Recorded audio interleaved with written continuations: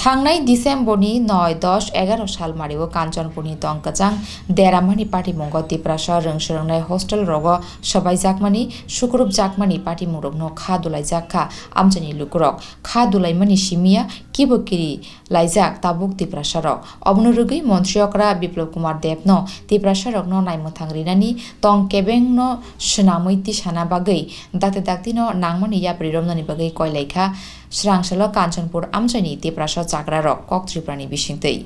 রাজ্যের মুখ্যমন্ত্রীর মহোদয়ের সমীপে আবেদন করছি আমাদের কাঞ্চনপুর মহকুমায় যেভাবে গত 11 তারিখ থেকে আজ পর্যন্ত যে জাতি উপজাতির মধ্যে একটা সন্ত্রাস এবং ভয়ভীতি বিভিন্ন রকম জাতি উপজাতির মধ্যে এখন যেই অসুবিধায় ভোগ করছে এই অসুবিধাগুলি যেন মাননীয় মুখ্যমন্ত্রী অতি সত্বর যেন তদন্ত ইনকোয়ারি করে আমাদের এই এলাকার শান্তি সম্প্রীতিকে যেন বজায় করেন পূর্ণভাবে যেন আমাদের এলাকাতে শান্তি সম্প্রীতির সহিত জাতি উপজাতির মধ্যে একটা মিলন মঞ্চ হয়ে হাট বাজার খুলুক স্কুল কলেজ খুলুক রাস্তাঘাট চলুক গাড়ি ঘোড়া চলুক অন্যথায় মাননীয় মুখ্যমন্ত্রীর কাছে এটাই আমি আবেদনের সহিত উল্লেখ করছি আমাদের এলাকায় অনেক ক্লাস 12 এবং ক্লাস 10 এর প্রি টেস্টের অনেক পরীক্ষার্থী আছে এই ভীতি সন্ত্রাসের জন্য অনেক ছাত্রছাত্রী এখন পরীক্ষা হলে যেতে পারছে না তার জন্য মাননীয় সরকার বাহাদুরের কাছে ত্রিপুরা সরকারের কাছে এটাই আবেদন করছি কারণ মাননীয় মুখ্যমন্ত্রী যদি এই সদয়ভাবে যদি এটা যদি চেষ্টা করেন তাহলে আমি অত্যন্ত আশাবাদী যে আমাদের এই ত্রিপুরা রাজ্যের অর্থাৎ কাঞ্চনপুর সাব ডিভিশনের এই জাতি উপজাতির এই যে ভীত সন্ত্রাস এটা বন্ধ করে আমাদের সেই পূর্ণ জাতি উপজাতির মিলন যেন আবার ফিরিয়ে আনে এইটুকু আবেদন আমি করছি নমস্কার yang satnala boroholdi monu soilengta kamini lukoro kirikoro ongei apati muni ulo bokto mohan pararogo shibir ongei ma tongphaini rogni jengjalno tibo koksaleka amjani lukoro mairu manthogya phalno phiyogya naimuthang kuri resono manikani kuri rengsurengnai rogni amjokmung phai tongthaniwo obahai tongkajang dera thani date daktino kragya prerom finani koilaikha kok ত্রিপ্রানি বিশিংতৈ বর্তমান পাড়া 150 পরিবার বরলদি থেকে 22 পরিবার এবং এই মনুসলিনটা ADC ভিলেজে আরো 10টি village আছে আজকে আমরা গত 11 তারিখ ডিসেম্বর থেকে এই বক্তমোহন পাড়ায় এমনভাবে আমরা সমবেত হয়েছি যে আজকে দেশের পরিস্থিতিতে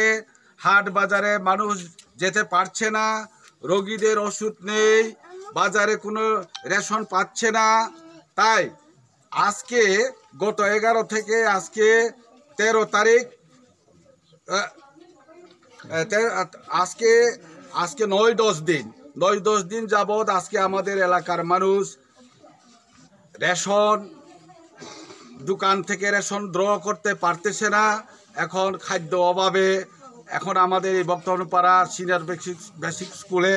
200-250 মানুষ নরনারী শিশু এখানে উপস্থিত হয়েছে যার জন্য এমন অবস্থায় পৌঁছেছে যেখানে খাওয়া খাদ্য অভাবে পানীয় জলের অভাবে এখানে ম্যালেরিয়া ডায়রিয়া কেউ পাতলা পায়খানা এমন অবস্থায় আছে যার জন্য আমরা আজকে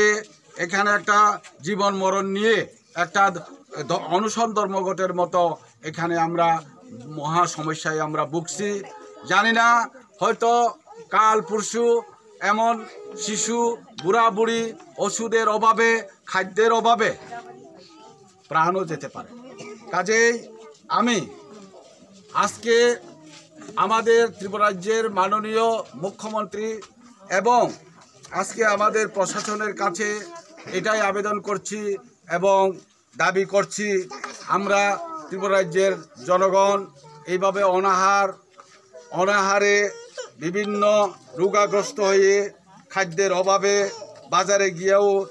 গিয়েও কোনো দোকানপাট পাচ্ছে না এমন বড় বড় রোগীও হাসপাতালে নিতে পারছে না গাড়ি ঘোড়ার সুবিধা নেই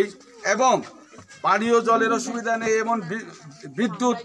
বিদ্যুৎ পরিষেবা পর্যন্ত আজকে এখানে নেই। এই অবস্থায় আমরা কিভাবে জীবন ধারণ করব?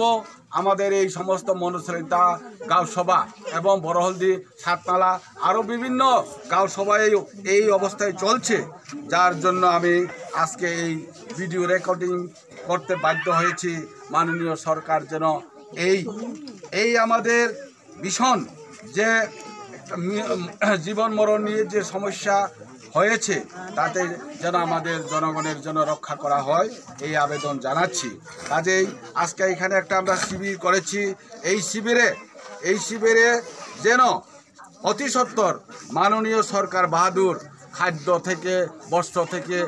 যেটা প্রয়োজনীয় জিনিস আছে, প্রয়োজনীয় ওষুধপত্র এবং বিভিন্নভাবে জনগণকে নিরাপত্তা বিধানের জন্য দাবি করছি। এবং আমাদের এলাকায় আপনারা সবাই জানেন, হয়তো বিভিন্ন ইউটিউবে হোক, পত্রপত্রিকাতে হোক, টিভিতেই হোক, হয়তো আমাদের এই দুরবস্থা হয়তো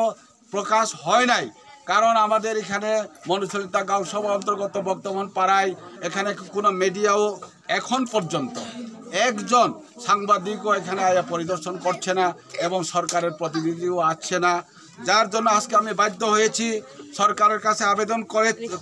করতে বাধ্য হয়েছে যে আজকে আমাদের এই দুরবস্থার জন্য কোনো সরকার তরফ থেকে, প্রশাসনের তরফ থেকে এখনও কোনো তদন্ত পরিদর্শন করা হয় নাই। তাই পরিতাপের সহিত জানাচ্ছি যে যেন আমাদের এই দুরবস্থাকে যাতে সলিউশন করার জন্য এবং সমস্ত জনগণের প্রাণ রক্ষার জন্য যেন প্রশাসনের তরফ থেকে এসে এটার জন্য তদন্ত ইনকোয়ারি ক্রমে যাতে আমাদের জীবন বাঁচার জন্য যাতে একটা সদয় হয়, এই বলেই আমার আলোচনা আবার আবেদন শেষ করছি।